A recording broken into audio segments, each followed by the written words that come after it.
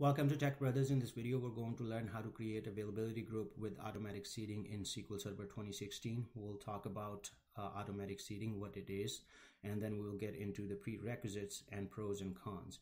So if you remember in our availability group, any database that needs to be part of availability group, we used to take full backup and transactional log backup and then transfer that full backup and transactional log backup to our secondary servers and then initialize it. But with automatic seeding, you don't have to do that. Basically, that's what it means. With automatic seeding, you don't have to do that full backup and transactional log backup and restore it on secondary.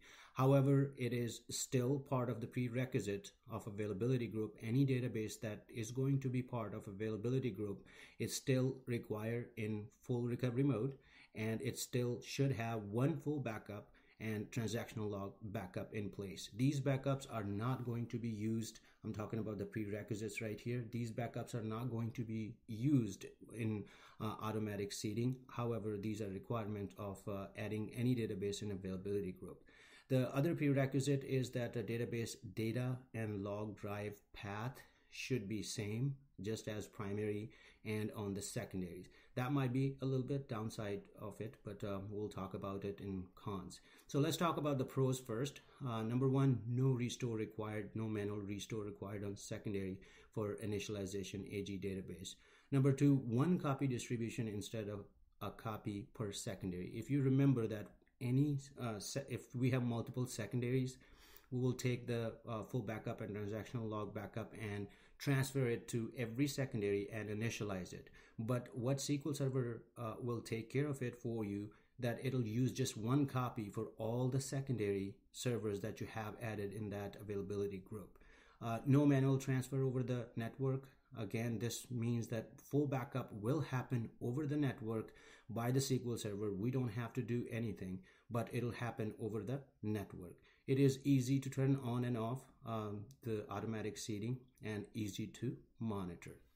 Now let's talk about the cons. So this is not really optimal for larger databases. The reason is that SQL Server still take full backup or transactional log backup over the network. So if you have the larger database, it may take a long time for auto seeding to be in place.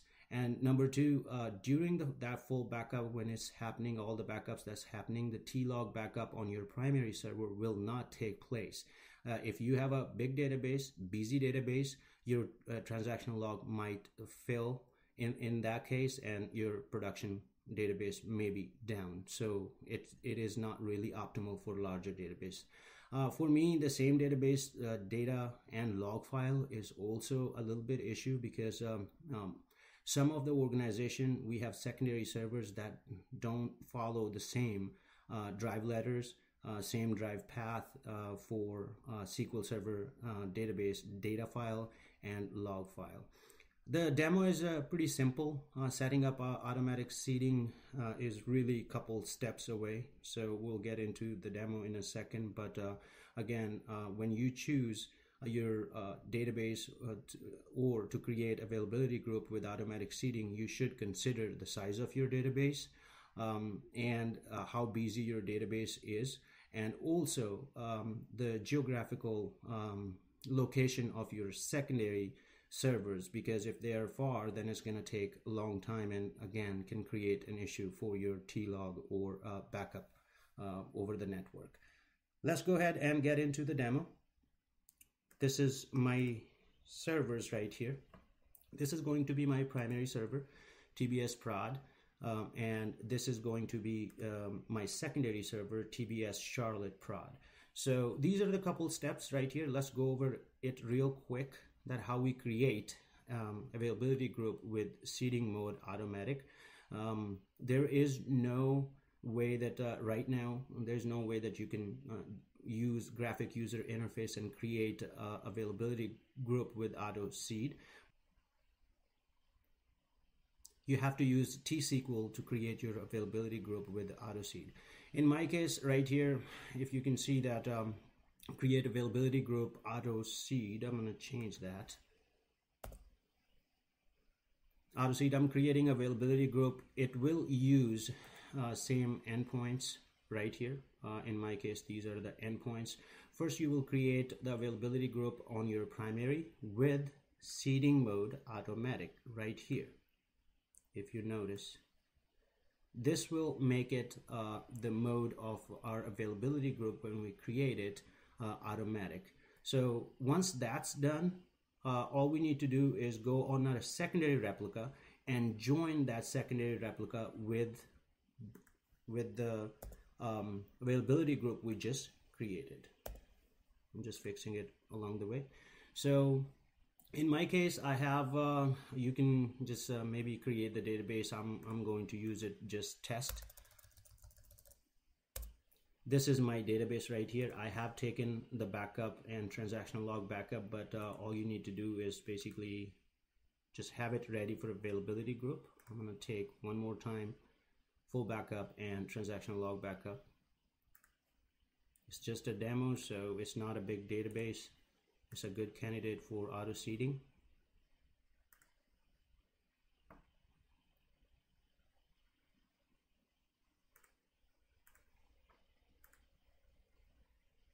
Okay, our database is ready. Let's go ahead and run this on our primary server. This is our primary replica. So I'm going to go ahead and run this command. It completed successfully. Let's go ahead and see that if availability group is created. Refresh this. As you can see that auto seed AG is created and it's primary at this moment. Let's take a look on the replica.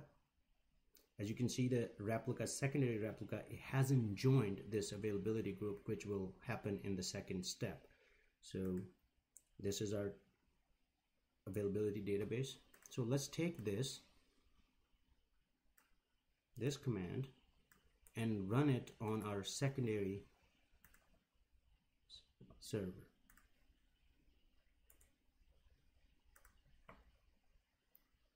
And we'll run this, and command completed successfully. Let's go ahead and refresh replica. As you can see, that red arrow is gone. That means the secondary has joined this replica. Keep in mind that I have not restored the databases at all. As you can see, the test is synchronized. It's a very small database. It didn't take but maybe a few seconds.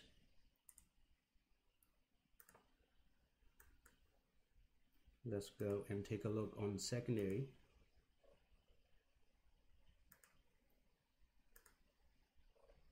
There you go. This is our secondary replica, and database is right here. And let's open this database up.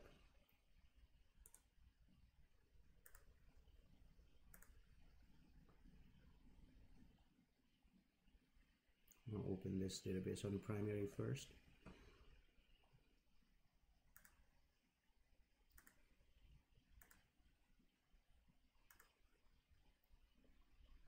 All right, let's take a look in the properties of our availability group. As you can see that failover mode is automatic. That was part of our T-SQL that we ran.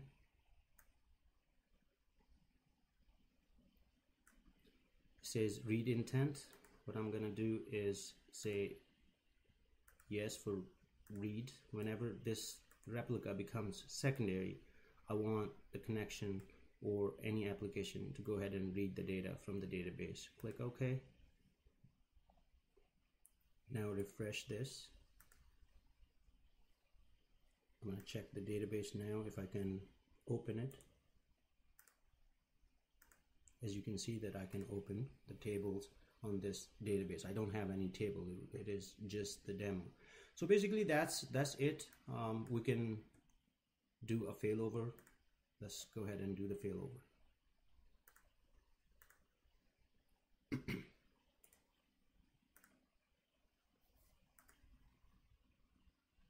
Keep in mind that right now TBS prod is our primary and TBS Charlotte prod is our secondary.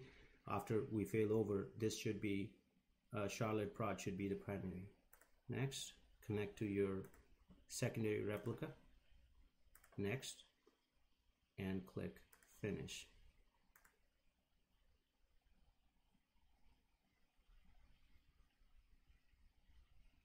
All right, everything is successful. Let's go and see in replica. As you can see, the TBS prod now is secondary and TBS Charlotte prod is now primary. Let's access our database. Refresh it. It's synchronized and I can open it. Let's take a look here. Refresh. And as you can see, it's synchronized and I can access it. So basically this is it. This is how you create availability group with auto seed mode on. I hope this helps.